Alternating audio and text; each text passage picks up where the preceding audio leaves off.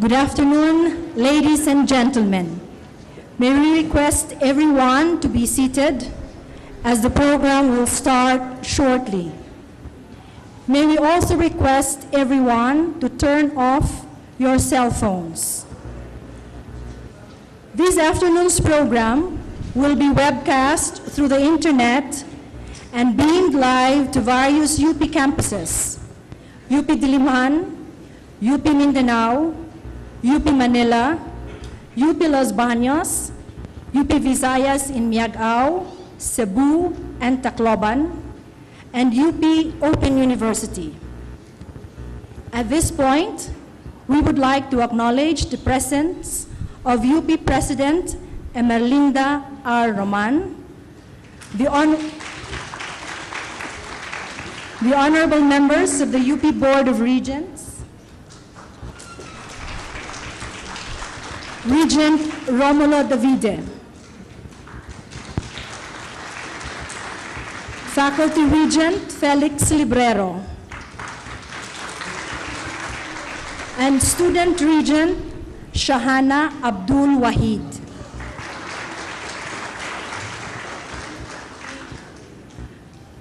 We would also like to greet our other UP system officials and Chancellor Priscilla Macansantos of UP Baguio, Chancellor Ray Velasco of UP Los Baños, and Chancellor Grace Alfonso of UP Open University.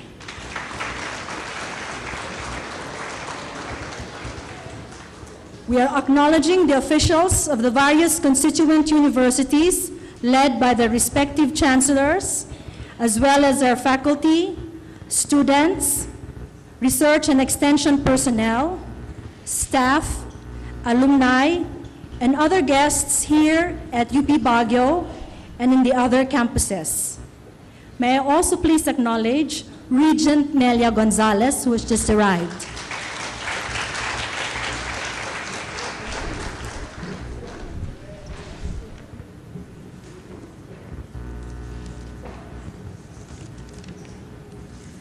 Good afternoon, ladies and gentlemen. Welcome to the Centennial Lecture Series, UP View from Inside. This afternoon's lecture is entitled Modernity and the UP, the First 100 Years. We would like to repeat that all lectures will be beamed live to the following UP campuses: UP Diliman, UP Manila, UP Los Baños, UP Visayas in Miagao, Cebu, and Tacloban, UP Mindanao, and the UP Open University, and webcast through the internet for wider coverage. Again, before we start the program, let me reiterate our request to our audience here at UP Baguio to please turn off your cell phones, as even the buzzing sounds from your phones on silent mode will interfere with our sound system. Thank you. Please rise for the Philippine National Anthem.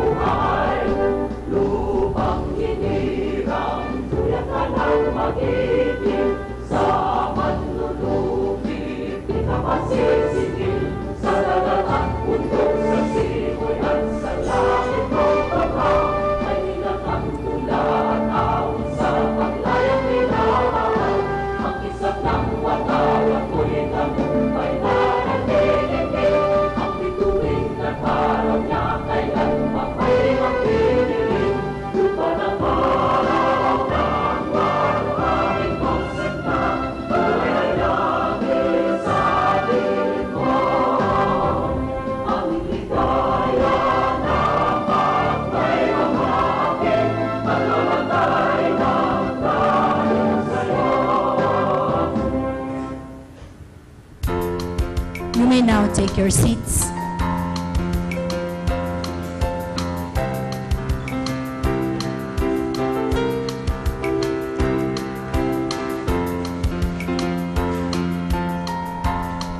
Today,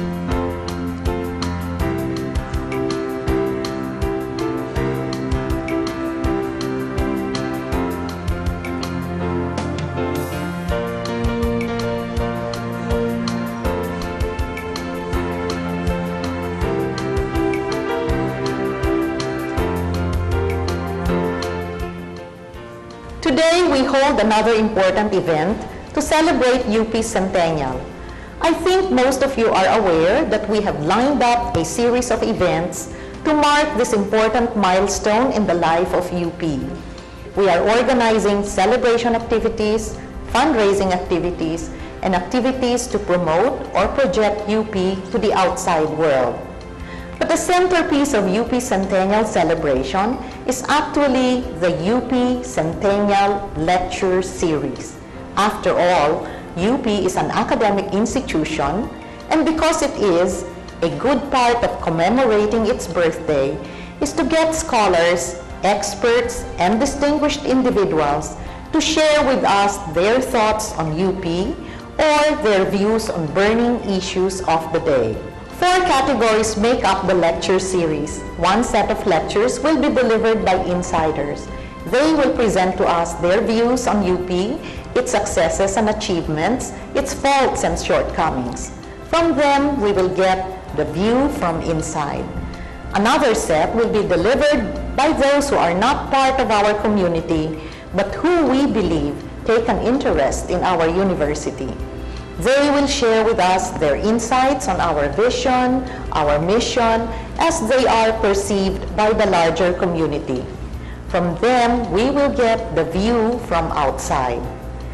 The third set of lectures will be by experts, both from UP and from other institutions, who will talk about national and global issues such as global warming, poverty alleviation, indigenous peoples, state of Philippine education, status of women, peace and conflict resolution, etc.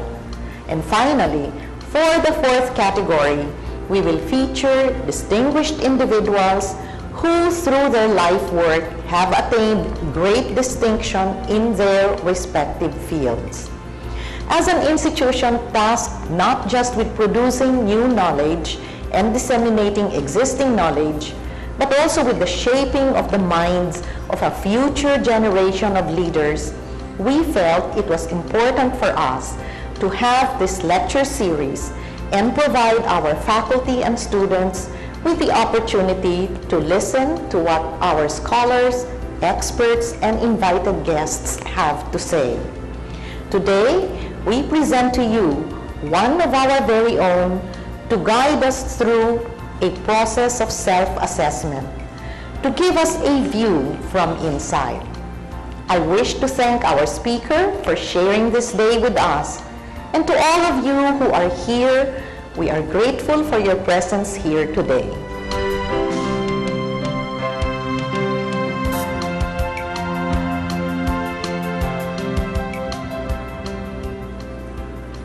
To introduce this afternoon's centennial lecturer, may I call on Professor of Mathematics and Chancellor of the UP Baguio, Dr. Priscilla Macansantos.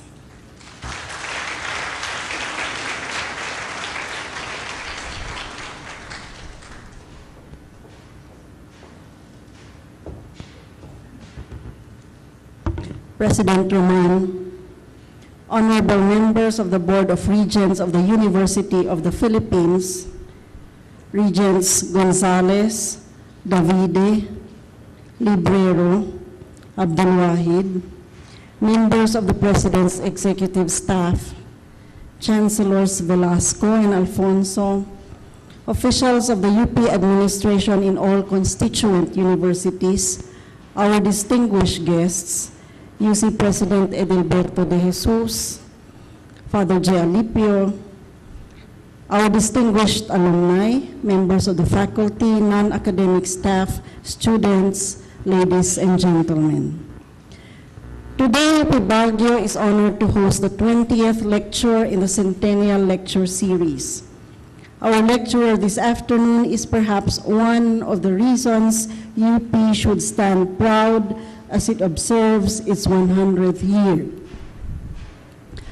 Professor Randy David is an icon in and out of the university, establishing a solid reputation as a leading intellectual, media practitioner, political activist, street parliamentarian.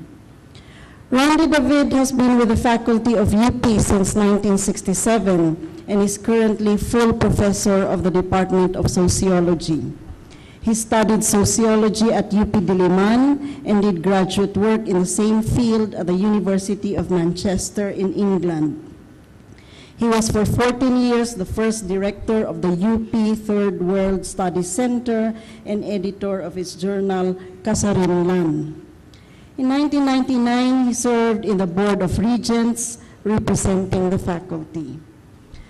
Professor David has lectured extensively in the Philippines and abroad, having been visiting professor at the National Autonomous University of Mexico in 1996 and at the Yukoku University in Kyoto, Japan in 1990. He is the author of 4 books, and his essays have appeared in various journals and scholarly publications. 2 of his books, Reflection on Sociology and Philippine Society, and Nation, Self, and Citizenship, an Invitation to Philippine Sociology, won the National Book Award in 2002 and 2003, respectively. Recently, the Ateneo de Naga University conferred on him the Doctor of Humanities degree honoris causa for his contributions as a public intellectual. From 1986 to 1999, Randy David wrote and hosted Public Forum, a weekly public affairs talk show on television. Virtually the first of its kind and level of popularity in mainstream television, the program effectively promoted the use of Filipino as a medium for serious political and social discourse. Professor David's work in media earned him many awards from bodies such as the Cultural Center of the Philippines and the Rotary Club of Manila. In 2002 and 2003, the Society of Publishers in Asia cited his Sunday column, Public Lives, for editorial excellence. The Quezon City government conferred on him the Most Outstanding Citizen Award for 2005 in recognition of his work as an educator and a media practitioner. For many of us in the university, we can only wish that even as we attend to our intellectual pursuits, we are also able to participate in the nation's life in a meaningful way. Professor Randy David is among the few who have succeeded in being both intellectual of the highest caliber and crusader. In EDSA 2, he was a familiar face among his students and comrades, railing against corruption in government. In February 2006, he was arrested for participating in a demonstration against the abuses and excesses of current national leadership. Incisive and fearless, his analysis of national issues spare no one and nothing, and inspire and influence young and mature citizens. To those who would lose heart, he says, and I quote, "I never doubted that the situation of our country and our people will get better. Yes, within our own lifetime," unquote. Ladies and gentlemen, it's my honor to present to you Professor Randolph David.